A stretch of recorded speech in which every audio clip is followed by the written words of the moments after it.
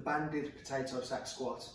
So just like the other variety of the potato sack squat, we're just going to be changing the way that we hold the weight. It's going to be out in front of us rather than up at chest level or on your shoulders.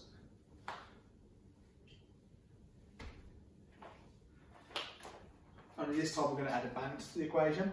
So I'm using this little red band and I'm using a kettlebell. You could use a dumbbell as well, either will be fine. And the way I'm going to attach this one is through the handle of the kettlebell. Then I'm going to take one end of the resistance band and thread it through. And then pull it nice and tight, but still in a position where it's not going to bother me as it's moving. Then I'm going to spread the resistance band out, step on it, get nice and comfy, and then take the weight just like I would in a normal potato sack squat and drive up.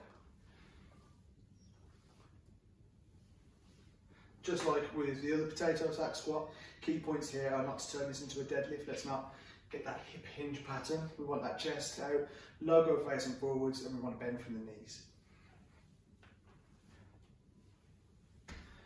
And that's the banded potato sack squat.